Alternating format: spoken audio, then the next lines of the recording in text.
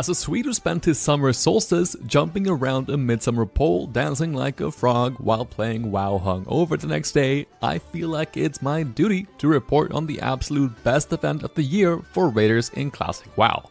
Not only is it a time to go out to complete the achievements for that Violet Protodrake, but it's also a time to chase your oh so precious parses. This video is not a guide on how to complete the Midsummer achievements. So for that, you'll have to go elsewhere. This is a video about how to utilize this time-limited event to do more damage in raid and to help with progression towards your raiding characters. First, a small little public service announcement. You can cosplay as a Swede in-game to gain a 10% experience buff to help you in the process of leveling an alt. All you have to do is to head to a capital city, press the poll, and AFK for a bit as you stack up the buff to 1 hour before going off to level. I'm currently doing this with my Paladin alt along with the head and cloak heirlooms and rested experience while soloing Halls of Lightning in order to get anywhere between 6.5 to 7.5 million experience per hour depending on how focused I am. Then once you reach 85, you can instantly queue for a Hoon to pick up a 353 item level cloak which will tide most classes over until you start raiding. These cloaks drops from the boss itself and is not tied to the daily bag reward, so it can be repeated until you get it.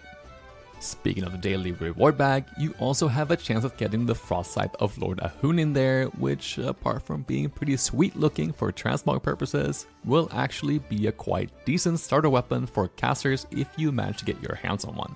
It doesn't have any intellect, so it's definitely not amazing.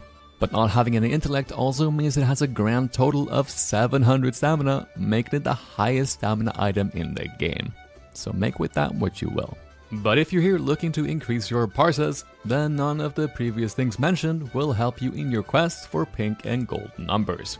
But that is where the Midsummer will buffs comes in. The Midsummer event is associated with a ton of buffs, and if you've been running around leveling during this event, I'm sure you've noticed random buffs being applied which actually does a considerable amount of damage. But some of these buffs can actually be brought into a raiding environment. First we have the Midsummer food buffs. These are small little buffs that can be used alongside your normal food and doesn't share a buff slot with anything else in the game. For 1 Burning Blossom per buff, you can pick up 20 dodge, 20 hits, 30 haste, and 44 spell power. Some specs will definitely have more use from these buffs than others, as you can have all 4 of these active at once if you'd like. Personally on my Bloody K, I'm picking up the dodge, hit, and haste as they all have benefit to me in some capacity. As I mentioned earlier, you purchase these with Burning Blossoms, which is the Midsummer currency. The easiest way to get these is to fly around the world to honor and extinguish flames for 5 to 10 blossoms per fire. This is faster than you expect as each zone will have both a Horde and an Alliance fire to click, and if you're hunting for the staff for transmog purposes, you will also get a bunch of them in your completion bag every day. If you're worried about already having completed the fires for the achievement in Wrath, the quests are reset so you can go out and farm to your heart's content. They actually also give quite decent gold if you are running low on funds. The second thing that these blossoms are used for is the big one for raiders, and that is to consume a blossom at a Midsummer fire. Doing this will give you a 3% crit buff and a chance to reflect a minor amount of damage while hit. 3% crit at this part of the expansion is absolutely huge, and it does stack with other effects. One thing to keep in mind is that using a flask overrides this buff. But as long as you have a flask before you use the buff, then you will keep it. It does fade if you die, so don't be a Pepega and die to the first boss. And don't be the guy who mysteriously finds himself back in Ogremark between pulls asking for a summon back.